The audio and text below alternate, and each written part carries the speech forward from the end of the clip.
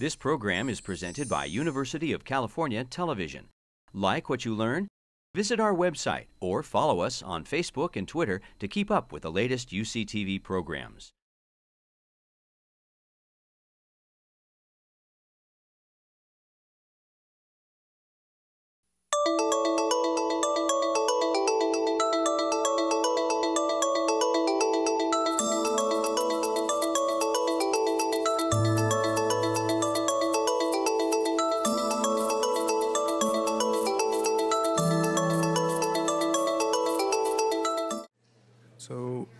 We're going to get started very soon, so I'd like to have everybody settle in, and so we can keep everything on time.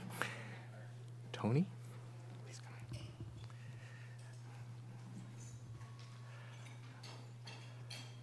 in. And good afternoon, and thank you very much, and welcome to this 11th Nathan Bass UCSF Liver Transplant Conference.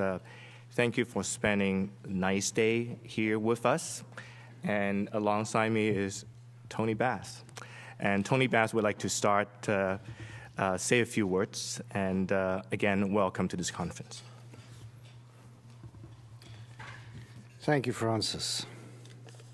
And I just want to firstly echo Francis's words to everybody and welcome you all to this, the 11th annual Nathan Bass UCSF Liver Transplant Conference.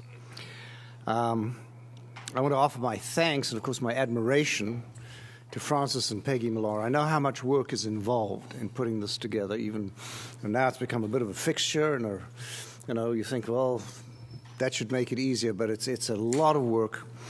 And once again, Francis and Peggy have done just an amazing job in organizing this 11th update that I'm extremely proud and honored to remain associated with. So, Francis, thank you very much, and Peggy, thanks to you as well. And I want to give them a round of applause for that. Now, I know, as you all anticipate correctly, this is going to be an amazing learning experience with an excellent lineup of speakers and topics.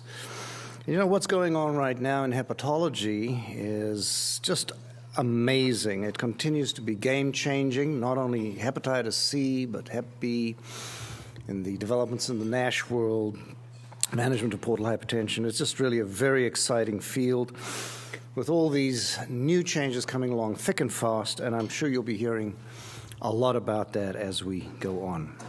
And I wanted to take a moment of your time right now just to pay tribute to a dear friend and colleague who was a regular attendee at these updates and a great supporter of the UCSF liver transplant team and liver activities.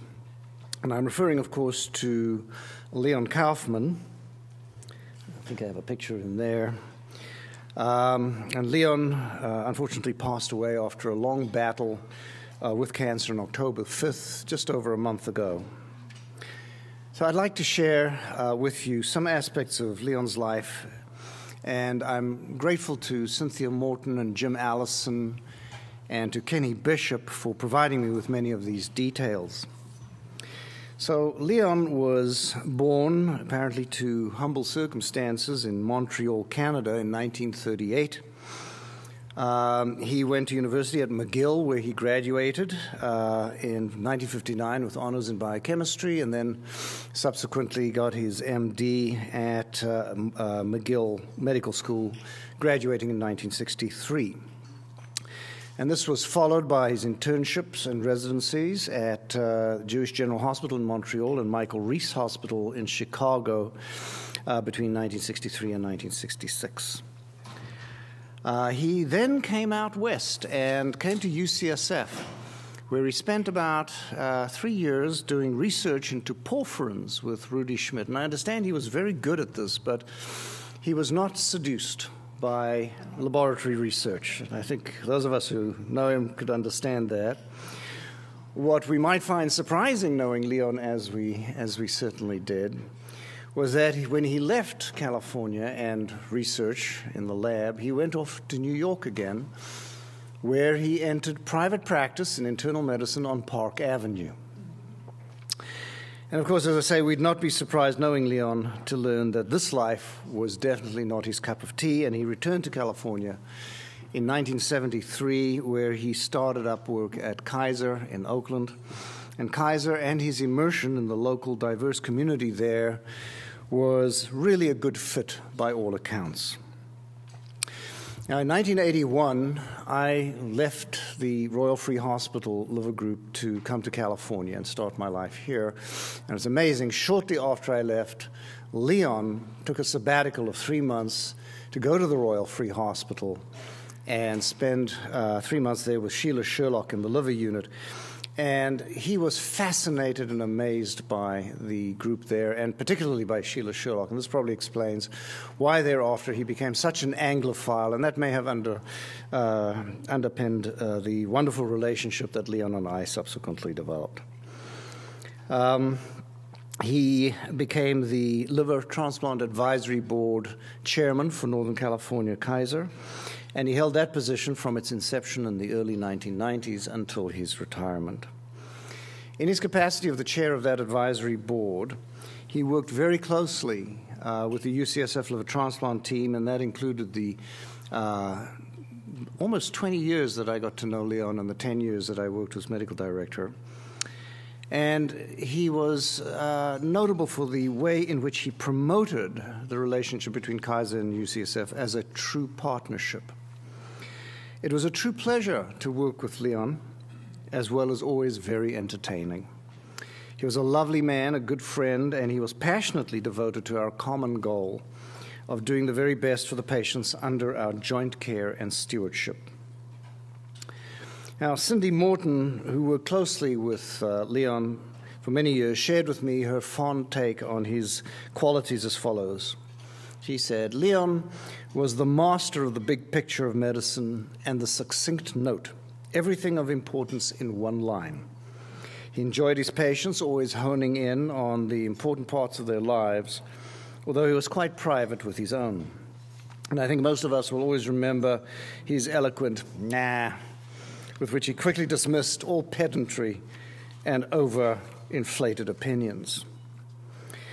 Now, although he was quick to share his consistent skepticism with us, Leon was far quicker and far more effusive in sharing his enthusiasm. And he was open in his praise for anyone he thought had done a good job. He encouraged all of us to do our best and then to go on and do better. And in that way, he was the perfect mentor, and many of us who knew him and worked closely with him credit him with that role in our lives. Leon, on a personal note, had a great love of life and a broad and amazing range of avocations that he pursued with his usual enthusiasm. He loved history. He sat in on classes at Cal for many years, studying that particular discipline, especially as it pertained to art and medicine, and he loved collecting old medical instruments. I wish I'd known that, because I had a lot to give him. And, of course, he loved anything British. He left behind his 3 admirable children and his bonsai trees. Just a couple of weeks before Leon passed away, he joined Jim Allison at a Raiders game where he was given VIP treatment. He had, by all accounts, a great time.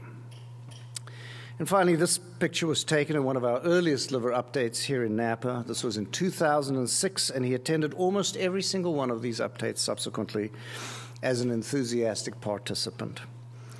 We will miss him greatly.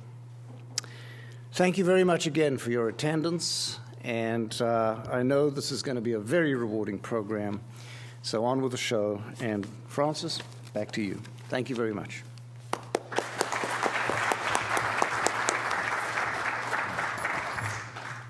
Thank you very much, Tony. I remember Leon as a very tough leader, a gentle giant, who's never afraid to tell us what we can do and how we can do better.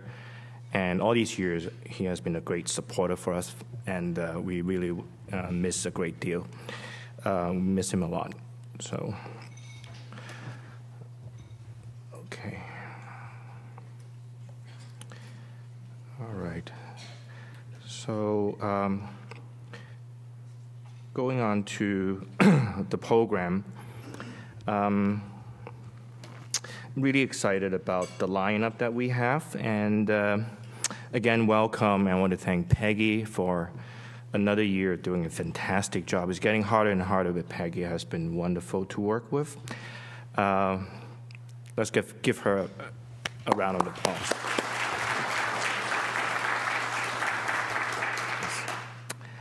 So our program's objective is really give you an up-to-date information on specific liver disease, entities and issues that are relevant to liver transplantation. And we clearly see an explosion of new information the last few years. And equally important, we like to know more, you to know more about the liver transplant program at UCSF and the people that we work with every day. And we really value your evaluations and the feedback. I'm going to do something differently this year. I'd like to recognize a few people within the UCSF transplant team who has at least 20 years of distinguished service to UCSF Transplant. And Lori Carson, are you? Stand up.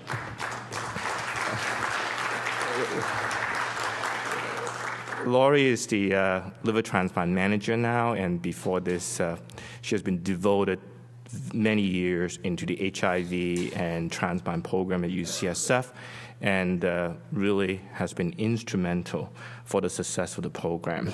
Unfortunately, Barbara Moore is not here. Barbara Moore has been working as the pre-transplant coordinator for all this time, over 20 years.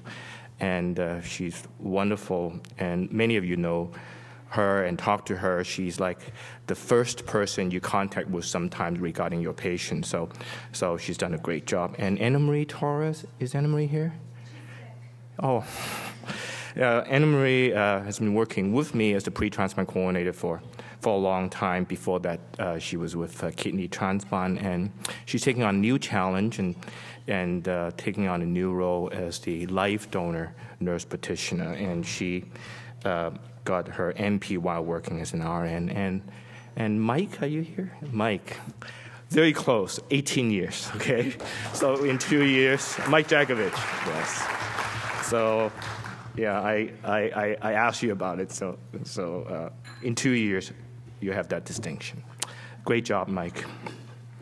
I just want to mention a few new additions or new positions. As I mentioned, Anna Marie Torres will be the life donor nurse practitioner, and Jennifer Kearney took on the position as the post-transplant coordinator for the adult side, and Lisa Gallagher is the pediatric nurse practitioner.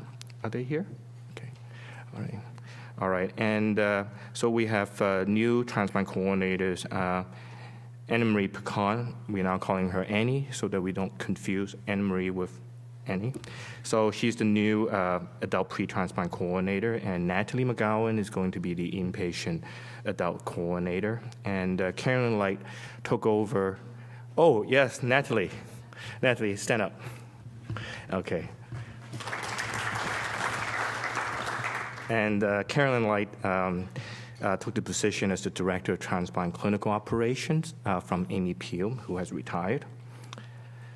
CME, the online CME site will be available at the end of this meeting tomorrow afternoon, and it will be open until December 15th. So you need to get into, do the evaluation so you can get the CME certificate. After that day, we will have to close the CME site.